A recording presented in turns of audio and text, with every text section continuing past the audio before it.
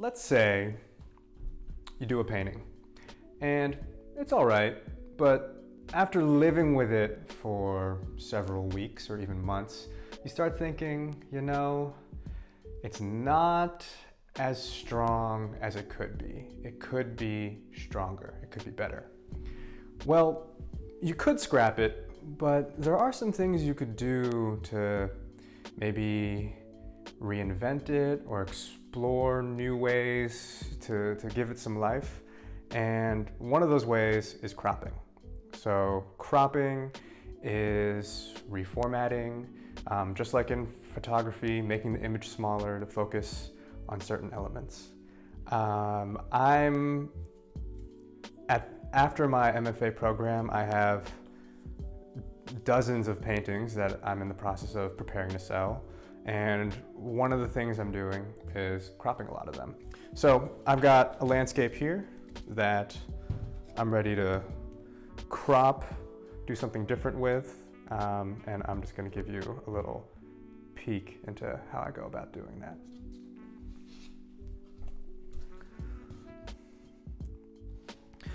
So this landscape, there's a lot going on, but I'm not sure that it has the sort of emotional oomph that I like to have in my paintings. So I figure I can eliminate some things that might be a little distracting to focus on the light happening in the clouds here.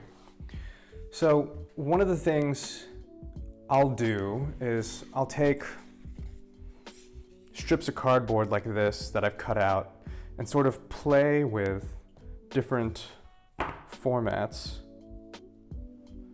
of what I think might be worth saving or worth getting rid of, what might be distracting. Just, I sort of play around and explore with different compositions, different formations, just to see what I could really like pull out of the painting and emphasize. Now, another limitation that I like to consider or keep in consideration is that I work on stretcher bars, which come in standard sizes. So that right away sort of prevents me from just being all willy-nilly and all over the place with the sizes of my paintings. What I'm trying to get at is, once I've sort of decided what in my image I want to save, I can look for a standard size that most closely fits the image within the original image that I'm trying to preserve. So what I'll end up doing most times is just taking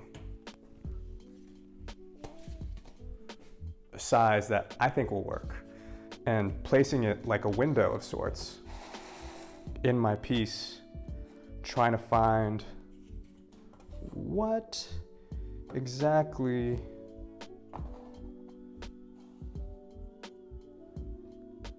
I can get out of it.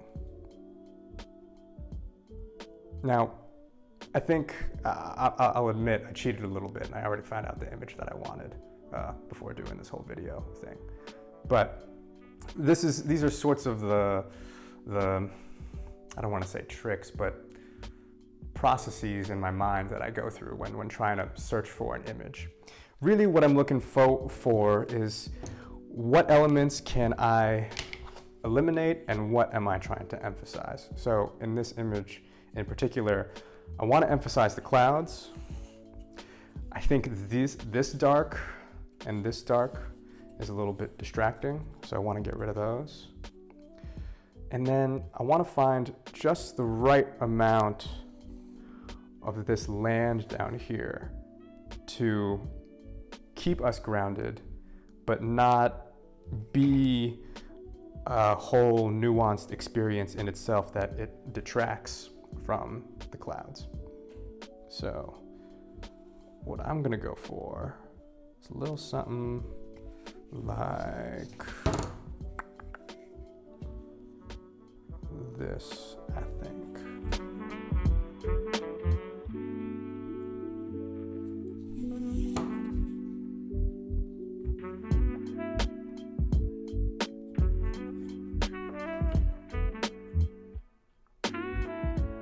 So this is the composition that I found for myself a couple days ago when working on this painting that I want to turn it into. I think I found that this ground here, there's so much going on with all of these darks and this light, this light, and this light, and this light, that it distracts from what's happening here.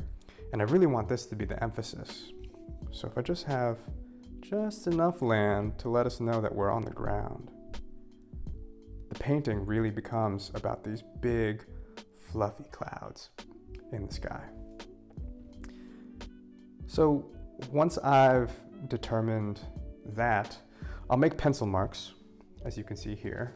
I usually put this around, make some pencil marks all the way around it.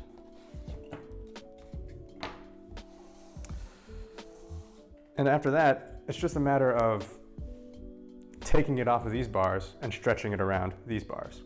So to do that, of course, use a staple gun. And then we have these nifty little pry bar things. Here, I'll show you on this. Hopefully that works. And if it doesn't, don't pee. But little pry bar thing makes it easier to take staples out. So I'm gonna do that real fast and you'll see what it looks like on the other side.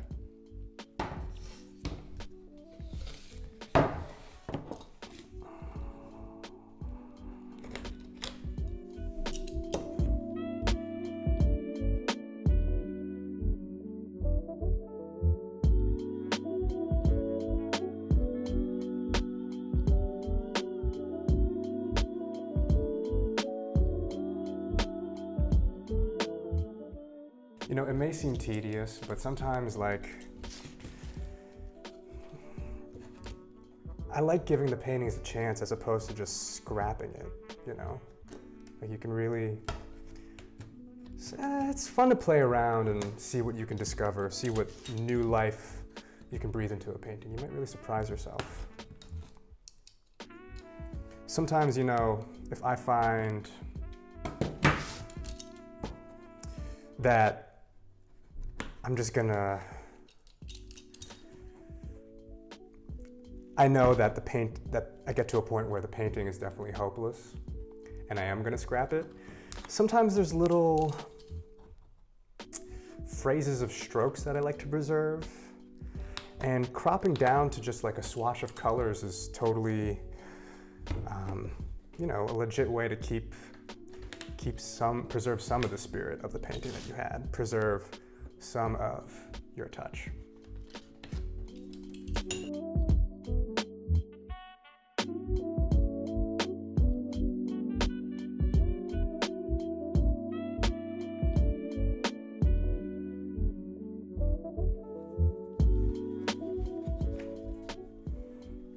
All right, so I took the painting off the original bars and we're gonna wrap it around the new bars.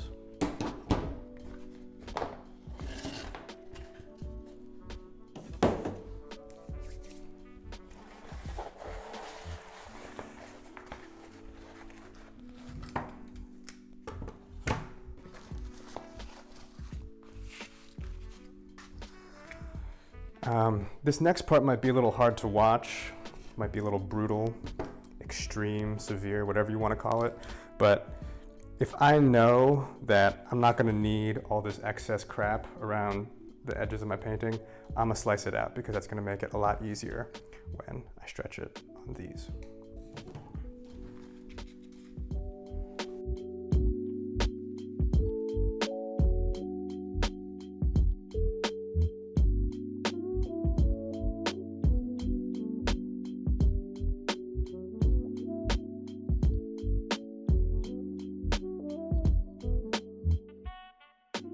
All right, once I've trimmed a little bit of the excess stuff around the edges, it's just a matter of lining it up on these with the pencil marks I made on this.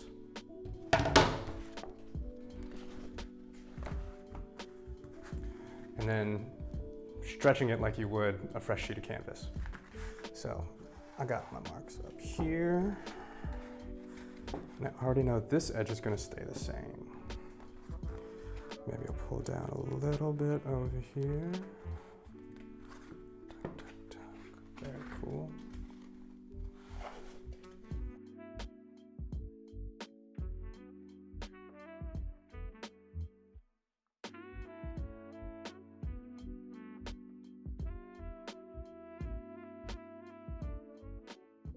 Also, a tip, when trying to line things up correctly, it could be a good idea to just put one staple on each edge and then look at your image and see if you got it lined up the way you want it, instead of putting a whole bunch of staples down and then undoing them later when you realize that you messed up.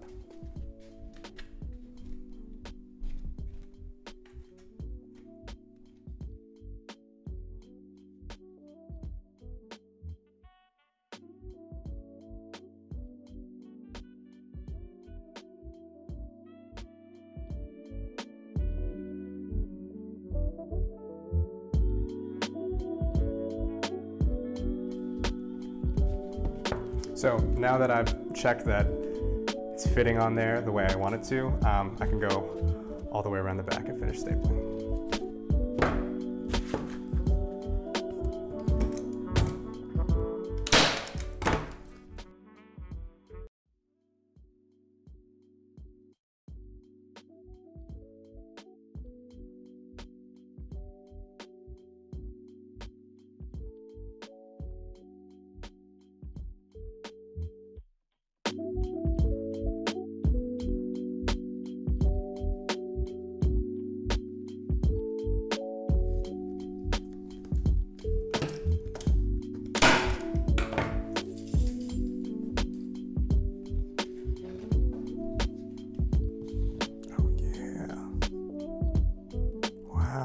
What a difference.